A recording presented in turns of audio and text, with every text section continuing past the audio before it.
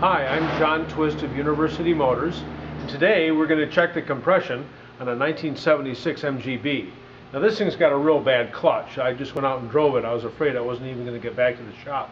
But the car's come to us from New York City, and we've done our complete lubrication on it, and we want to make sure that the engine's all right and to be able to give the owner a complete picture of what's going on. So to check the compression, we're going to pull off the plug wires. And I would encourage you to pay attention to where the plug wires come from. Nominally, the number 1 plug comes from 1 o'clock on the cap, and the rest of them run 1, 3, 4, 2.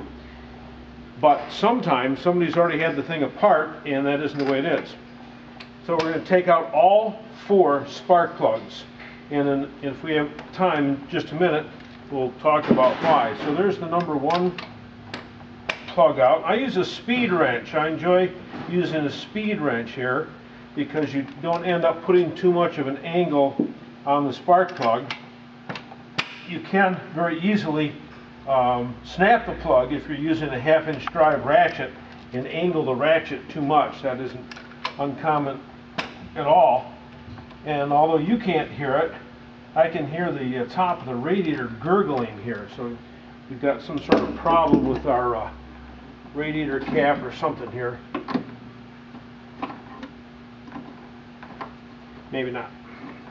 Alright, so here we have our tube. We're going to put this in our number 1. Now remember, we took all the spark plugs out, and we want to make sure the car is in gear. Excuse me, that's quite wrong. Out of gear, which it is. We take our white with brown wire. That's been our most commented video, I think. Not the most watched, but the most commented.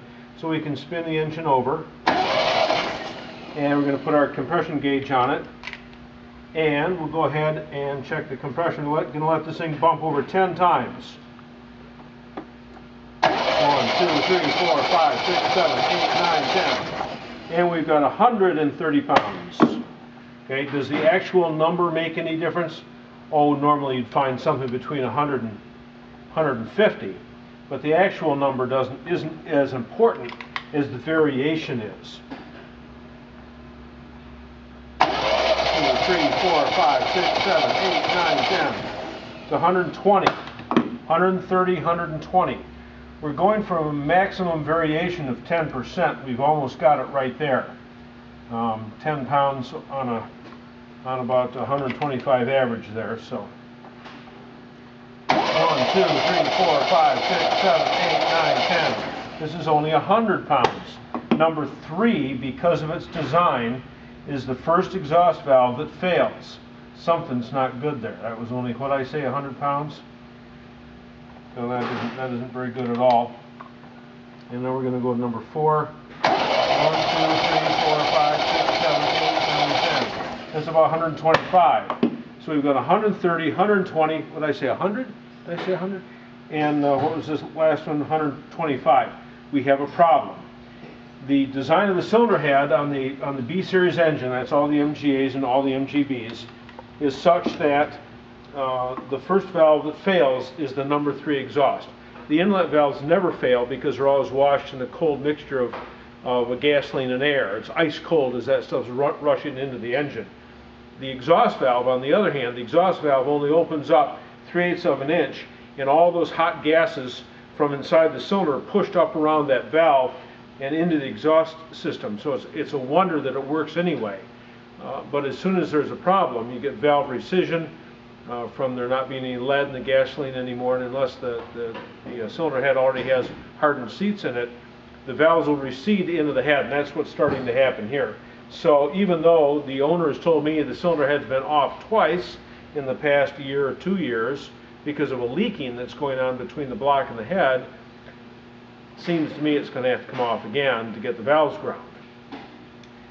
Once the valves are ground, you have hardened seats installed, you're home free, it'll last forever, and the new pay-in gaskets have an extra little thickness that runs along the right-hand side of the engine so that you don't get the water leaking out of the right-hand side.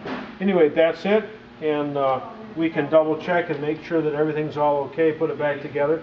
Now before you take an engine apart, after you've checked the compression, I mean, taking the engine apart is a huge and expensive process.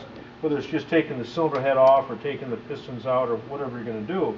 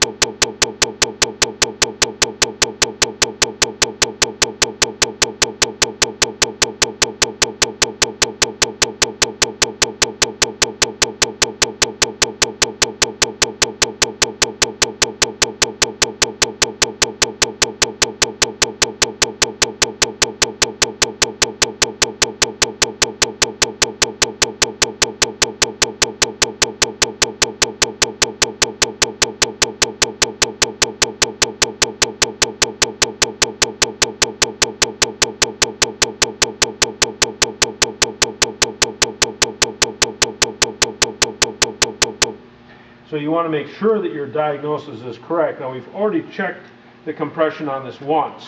We've already adjusted the valves.